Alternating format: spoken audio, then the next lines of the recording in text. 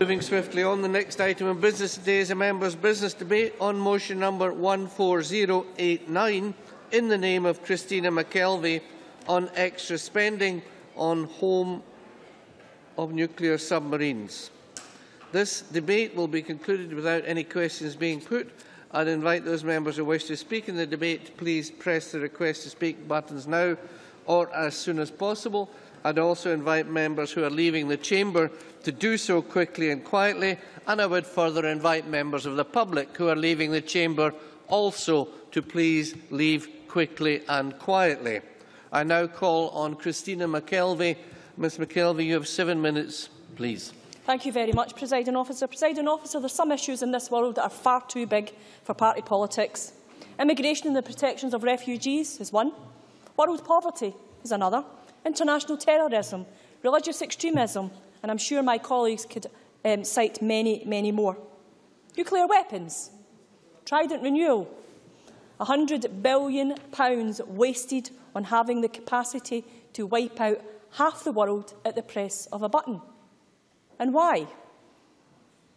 Presiding Officer, by taking a stand on these immoral, destructive and abhorrent weapons of mass destruction, we in Scotland are making a global statement. There is only one political party that I see that is clearly, unequivocally dedicated to stopping that renewal. That is the SNP and my friends in the Greens. Okay. But of course, being part of the UK family of nations, we are not allowed the right to say no renewal.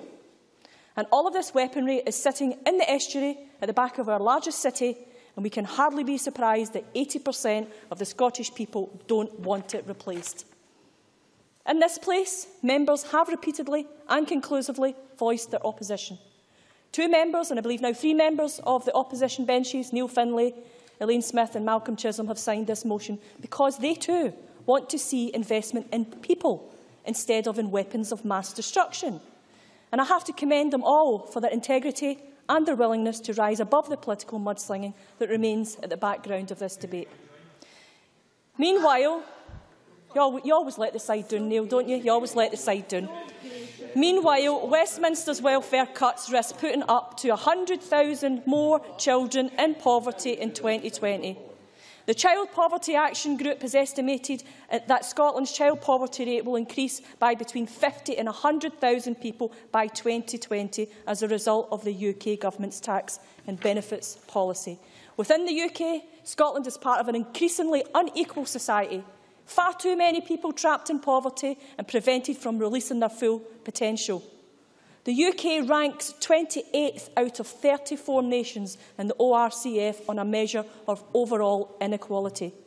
And academic studies, according to Dorling, suggest that comparing the earnings of the worst off and the best off has found that the UK was around the 4th most unequal nation amongst the world's richest countries.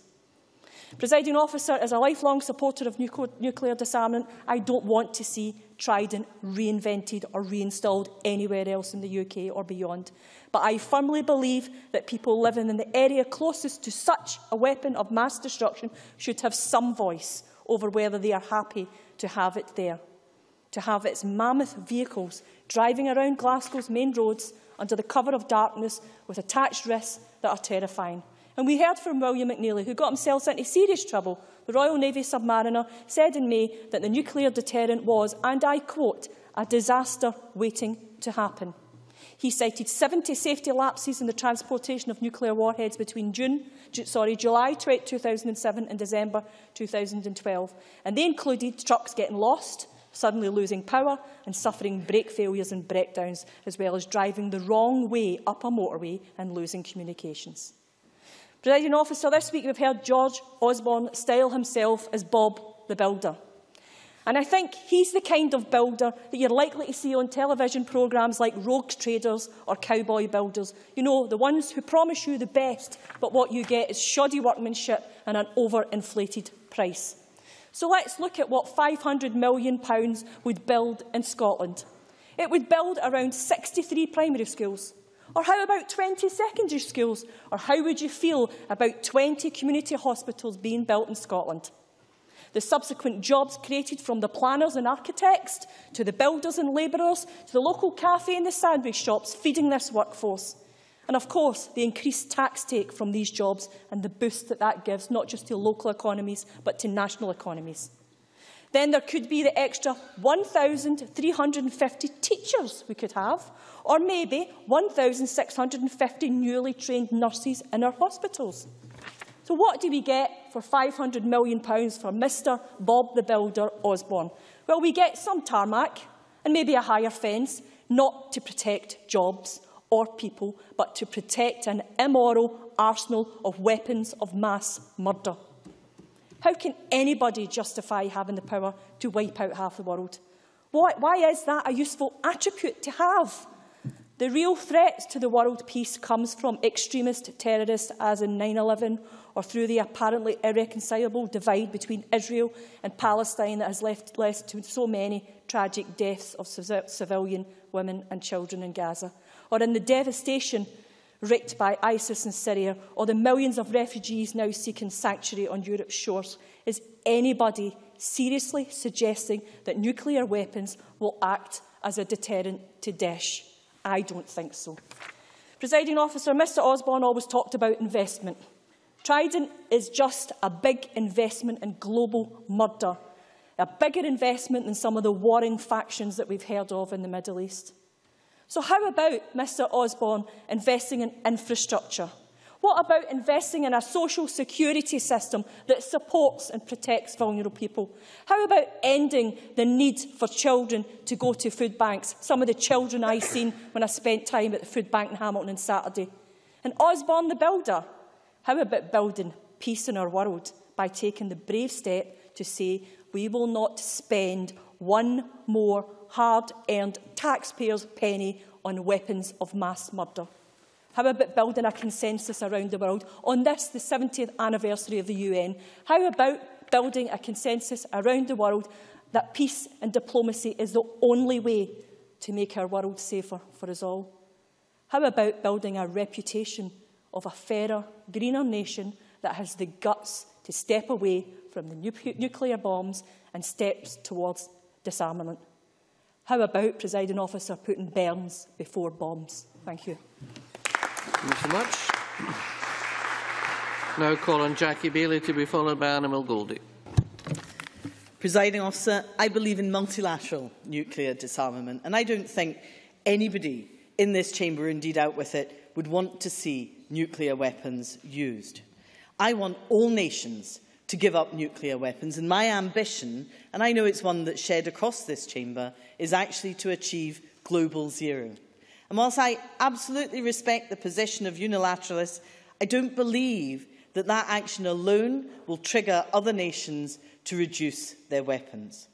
But let me return to the detail of the motion and the announcement by the Chancellor of the Exchequer of £500 million of investment for Faslane. Let's be clear that this is £50 million every year for 10 years, so it's not upfront money. It's to build ship lifts, seawalls and jetties. It's a direct consequence of the decision taken by the last Labour government to make Faslane the submarine base for the whole of the United Kingdom.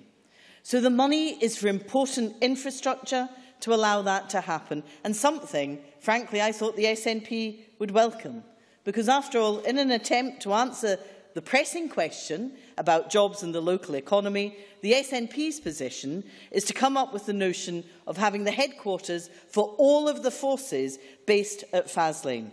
So surely infrastructure for that purpose is welcome, because it enhances the base and creates construction jobs in the local economy. Let me talk about jobs for a minute, and then I'll take an intervention from the Cabinet Secretary. Because there's much contention about numbers, with the SNP, in my view, deliberately downplaying the figures, claiming that something like 500 people are affected. Let me share with the Chamber a recent FOI made to the Ministry of Defence in September 2014. Here's what it said. 6,800 people working at Faslane at the end of August 2014. Now, let me just point out, that's 300 more than I thought were there, so that is welcome indeed. 4,500 extra on top of that in the supply chain and according to standard income multipliers. That comes from an ECOS study. So we have 11,300 people employed at Faslane. And do you know what? They expect 2,000 more as a result of the changes. So we're talking 13,300 jobs. I'm happy to give way to the Cabinet Secretary, who's going to explain how he's going to replace them. Cabinet Secretary. I well understand that for many years Jackie Baillie has justified spending billions of pounds on nuclear weapons in terms of the jobs that she believes it sustains. But is she aware of the April 2015 report by the STUC and Scottish CND, not the Tory government, but by the STUC and Scottish CND, Trident and Jobs, which found that many more jobs would be created if the same amounts of money spent on Trident were instead spent on public infrastructure? Do you know, what's interesting is, I kind of expected that, because that is the default position. If you were actually serious, actually understood what the workforce know, what the dogs in the street in my community know, there are far many more jobs there than the figure quoted. So if you want to be responsible for your actions, as I believe mature politics is all about, then let's start with at least admitting the true scale of the job losses in that area. Do you know, it is the biggest single-site employer, probably in the west of Scotland, definitely in the west of Scotland, probably in all of Scotland. More than a quarter of the Western Bartonshire workforce employed at Faslane are employed in good quality, well-paid jobs. Christina McKelvie's speech touched on jobs briefly, I will grant that.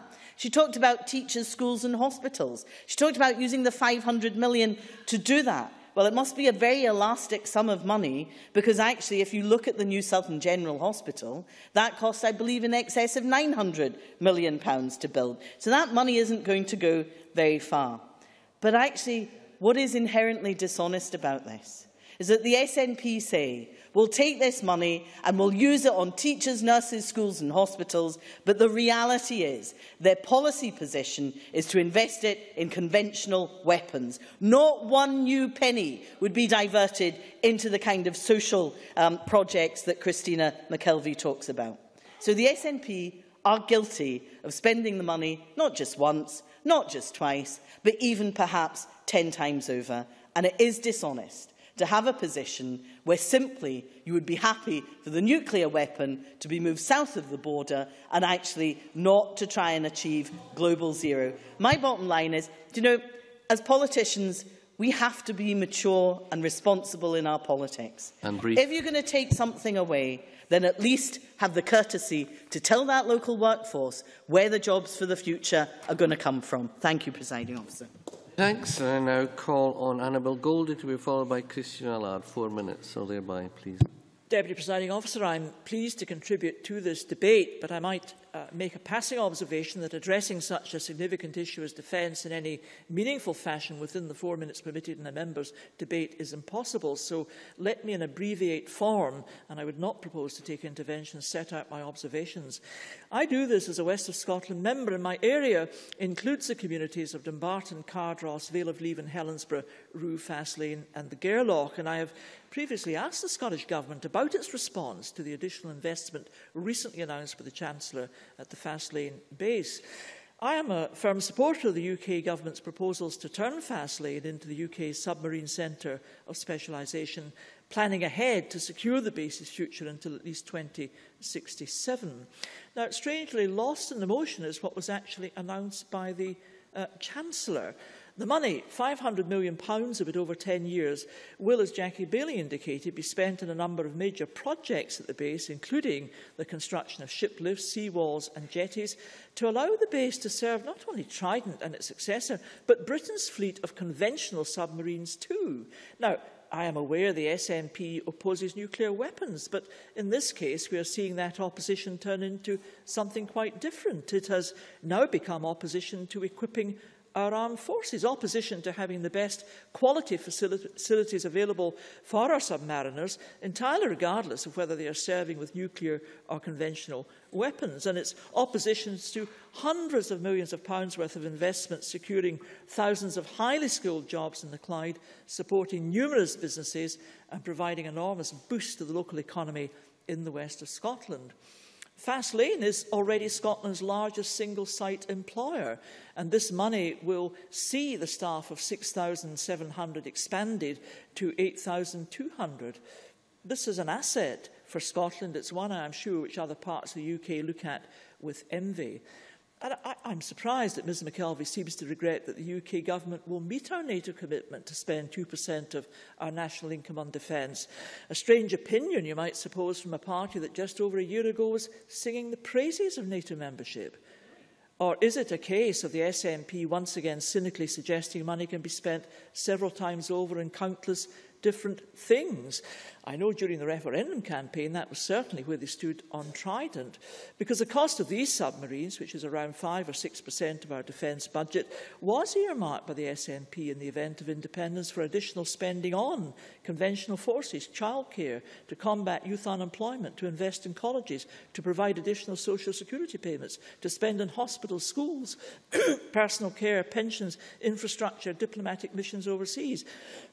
Deputy Presiding Officer, these aspirations may be laudable, but there is nothing laudable in inflating the cost of our nuclear deterrent and pretending that getting rid of it will give access to a bottomless pit of public money. And I'm pleased that the Conservative government is meeting its targets, not just in defence, but on international development aid too, because that is the sort of investment that a strong economy enables. It is positive not only for the UK's interests, but also for the global reach of our armed forces and international development programmes. The motion also points to the supposed unpopularity of the nuclear deterrent amongst the Scottish public. Now, this may well be a matter of faith for Ms McKelvie and her party, but it is at odds with the evidence, with several polls finding support for the deterrent. But that aside, however, this £500 million announcement is not about Trident. It is about equipping a key base for the future for both the conventional and nuclear submarines it will serve. We should applaud that announcement, not condemn it. Thanks so much. Now call on Christian Allard to be followed by Neil Findlay. Officer, thank you. You are probably familiar with those men who are worried about their own virility and buy large sports cars. And this presiding officer, I don't know if you are one of them, is a case in point when talking about the people wanting to renew the UK nuclear weapon system. One of those men said, "Our independent nuclear deterrent is not independent and doesn't constitute a deterrent against anybody but to regard as an enemy. It's a waste of money." This was from former UK Defence Secretary Michael Portillo. He is right on that point. He would prefer the £500 million to be spent on conventional weapons and troops.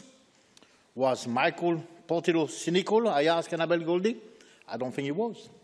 Another man and another former UK Defence Minister, Nick Harvey, also dismissed the argument of wider economic benefits of replacing Trident. His words, "The idea that you should produce weapons of mass destruction in order to keep 1,500 jobs going in the Barrow shipyard is simply ludicrous." And he added, "Frankly, you could give them all a couple of million quid and send them to the Bahamas for the rest of their lives, and you would have saved an awful lot of money." That should answer some of the Jackie Bellis claim. Here you are, Presiding Officer. Ideas from two men, two former UK Defence Ministers, are now not to spend the £500 million on Faslane. I wish we had thought about that when we were in charge. I like the idea of making sure that our boys and girls serving at home and abroad are well looked after. The idea of spending the rest of your life in the Bahamas is also appealing. Thank you to Christina McKelvie for bringing this debate to the Chamber. It is clear that we need to keep the pressure on the UK government to stop spending our money when Westminster has yet to take the decision to renew Trident or not. Last week, after Bill Kidd's debate, we met Austrian Ambassador Alexander Kemnet, who was instrumental in initiating the humanitarian pledge to call for the prohibition and elimination of nuclear weapons, a pledge supported by 117 countries. That's kind of consensus across the world that Christina McKelvie was talking about. We must listen to voices from the majorities of countries in the world calling for the complete prohibition and elimination of nuclear weapons. At the meeting, we heard from Dr. Claire Duncanson, lecturer in international relations of the University of Edinburgh, explaining that women being sidelined from decision-making is one of the most obvious ways in which gender affects this issue. Building on Carol Cohn's work on the subject, she highlighted how in international security debates certain dichotomies prevail, with the masculine associated side of terms used being valued higher. Claire Duncanson illustrated her work with a story from a male physicist, a member of a group of nuclear physicists. Several colleagues and I were working on modelling counter-force nuclear attacks, trying to get realistic estimates of the number of immediate fatalities that would result from different deployments. At what point, he said, we remodeled a particular attack using slightly different assumptions and found that instead of there being 36 million immediate fatalities, there will only be 30 million. The male physicist presiding officer added that everybody who was sitting at the round table was nodding and saying, oh yeah, that's great, only 30 million. When all of a sudden he realized what they were saying, and he blurted out, wait, I've just heard how we are talking. Only 30 million. Only 30 million human beings killed instantly. Silence fell upon the room. Nobody said a word. They didn't even look at him. The physicist said later how he felt at the time. It's awful. I feel like a woman. And he was careful not to blurt out anything like that again. This story and the words from two former UK defence ministers illustrate the role and meaning of gender discourse in the defence community. And again, I would like to thank Christina McKelvie to bring this debate to the Chamber. Presiding Officer. Thanks very much. Now call on Neil Finlay to be followed by John Wilson. Thanks, Presiding Officer. I want to speak briefly in this debate on this motion. Apparently the newspapers and some in the social media were surprised that I had signed this motion, despite having spoken at dozens of meetings over the years and debates in this chamber and having been opposed to nuclear weapons all my political life. Somehow this came as a surprise and news to people. Well, just to get rid of any further doubt whatsoever, I oppose nuclear weapons and I oppose the renewal of Trident. I hope that puts that to bed. But I don't want to present my case in the crude party political terms that Christina McKelvie has done. I thought her speech was thoroughly depressing. That is not how you build alliances and to bring people to your campaign. That's how you ostracise people from your campaign. So I'll certainly take an intervention.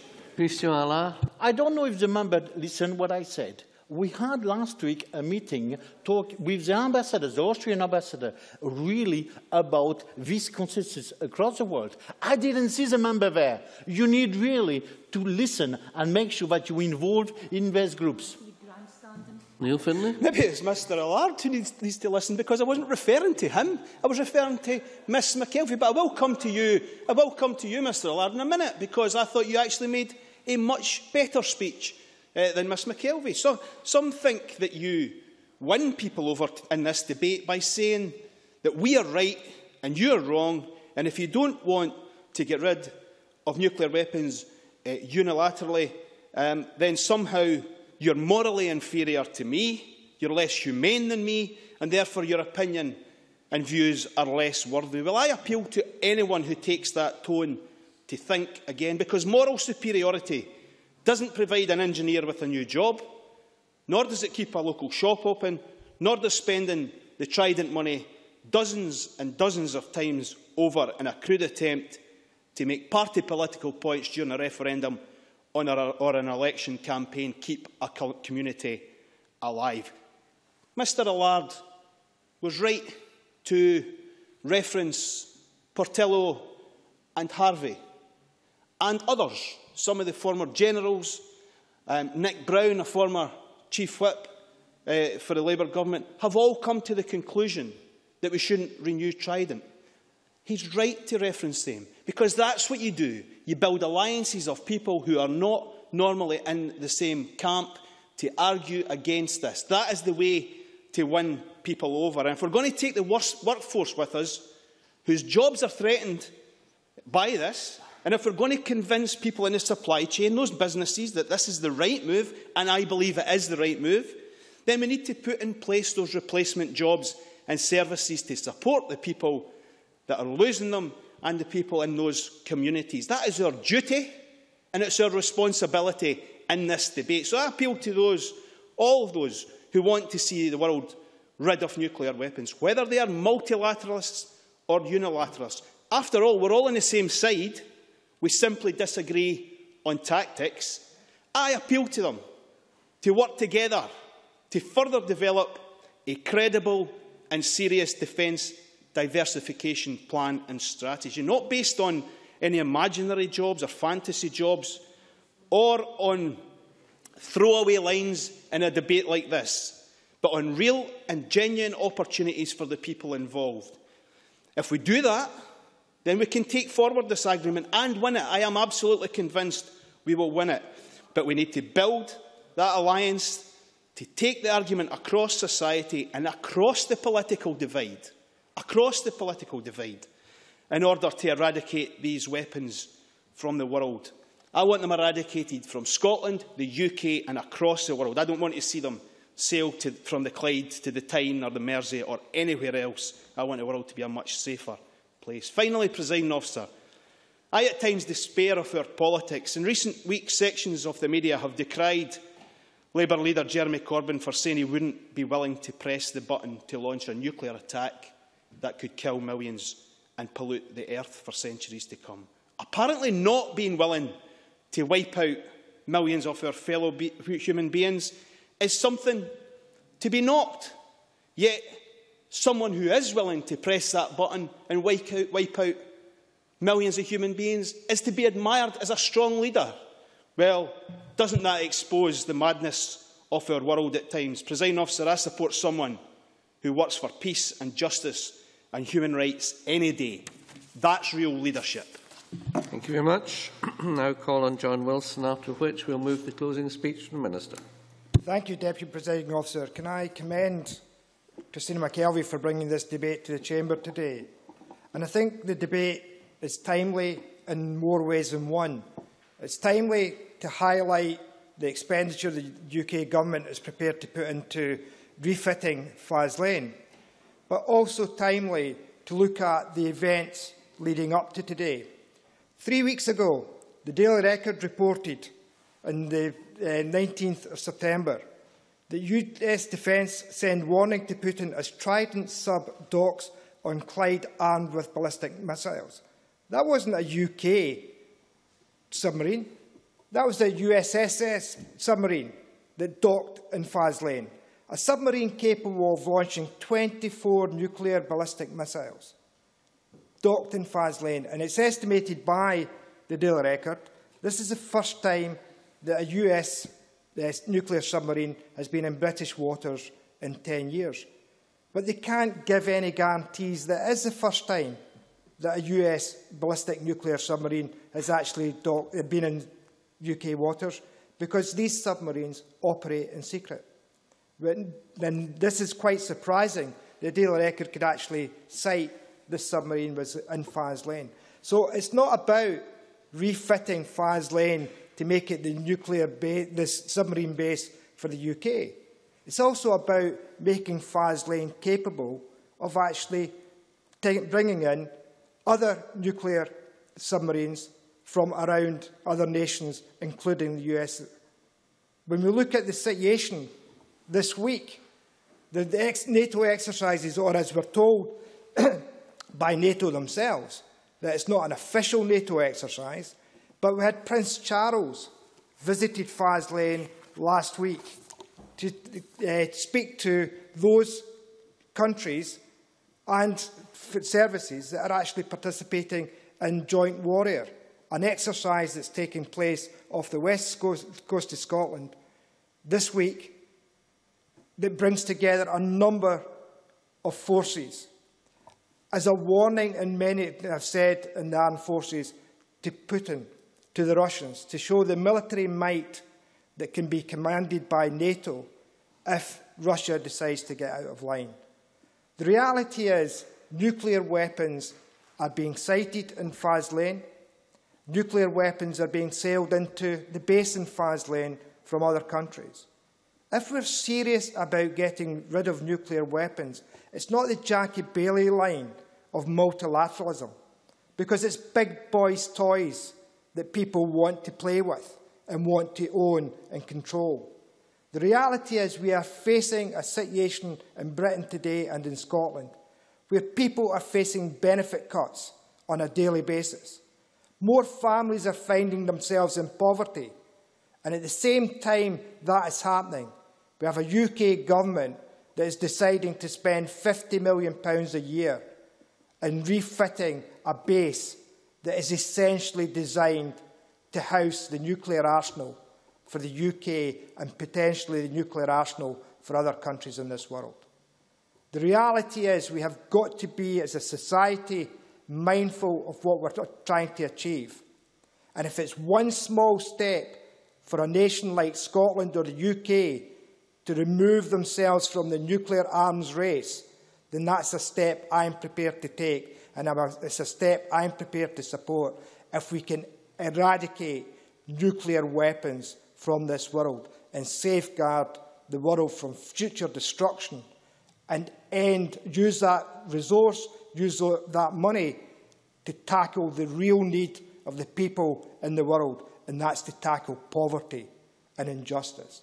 So I commend the motion that's before us today and ask everybody to campaign for the eradication of nuclear weapons and ensure we have a safer, fairer world. Thank you very much. Thank you very much. And we now move to the closing speech from the Cabinet Secretary. Keith Brown, up to 7 minutes, please, Cabinet Secretary. Thank you, Deputy Presiding Officer. I would also like to thank Christina McKelvie for securing this debate. A fortnight ago, you may remember, we debated Bill Kidd's motion on the Treaty on the non-proliferation of nuclear weapons in the Marshall Islands, and a number of speakers then made, I think, compelling arguments against the possession of nuclear weapons on both strategic and on moral grounds.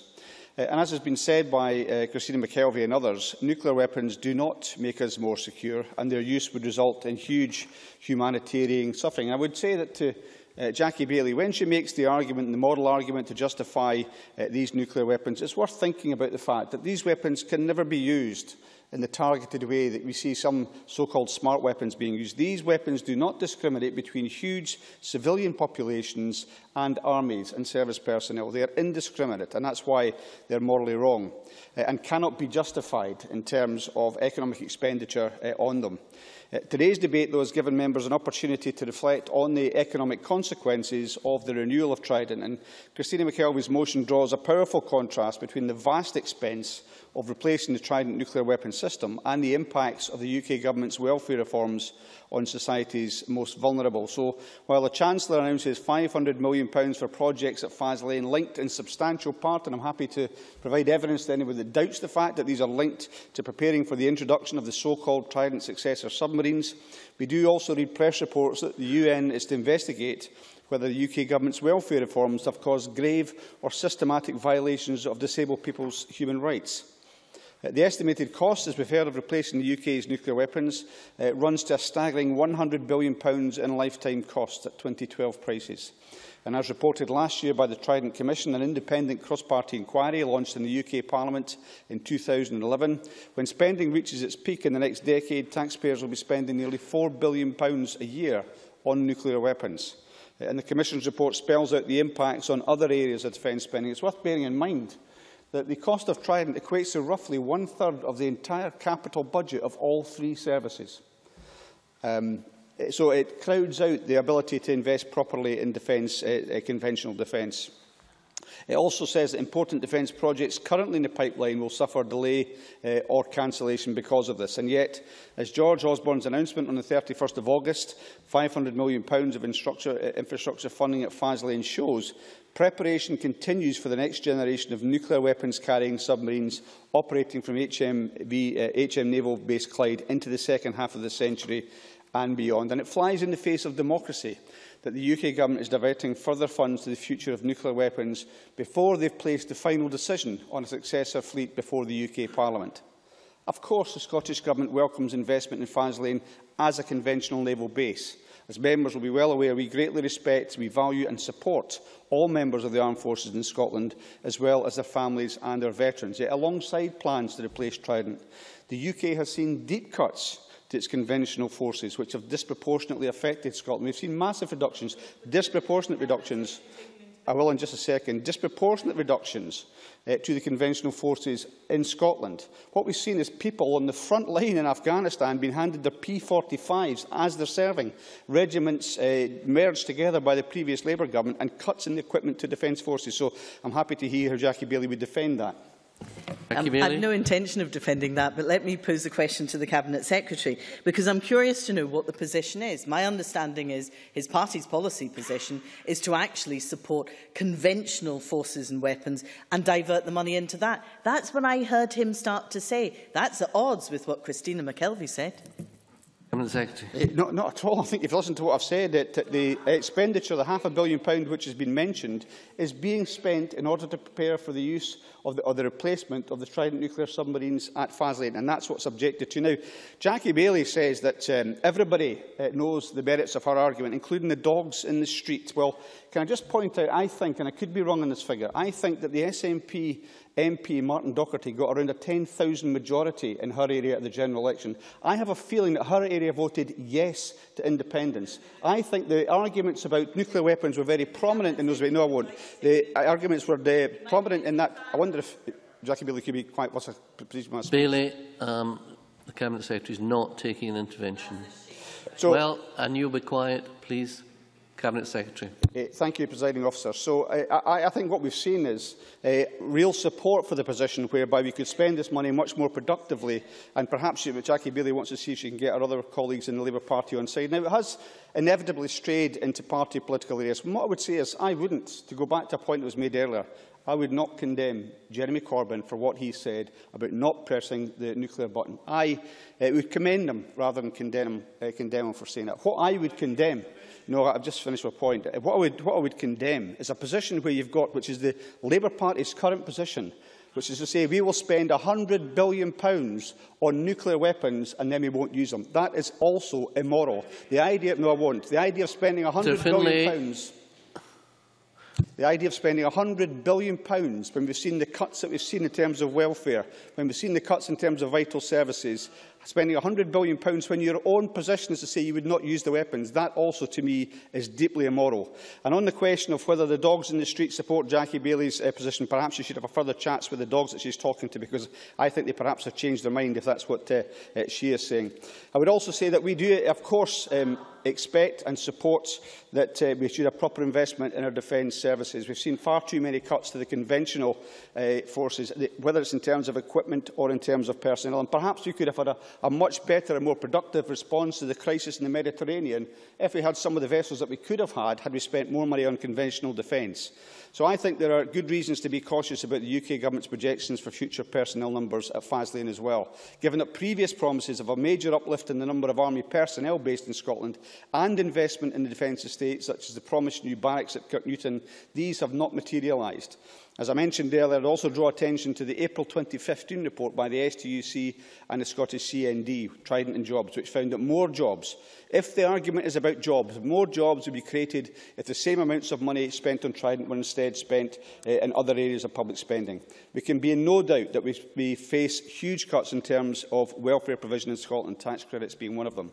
And we know that individuals and families in Scotland are currently experiencing the adverse consequences of those welfare reforms. Our analysis shows that the impacts are especially felt or will be felt by the most vulnerable in society. It's why we push for the full devolution of social security to this Parliament. So a more humane approach can be taken, which is, if I have time, I will take it into account. Jean Urquhart.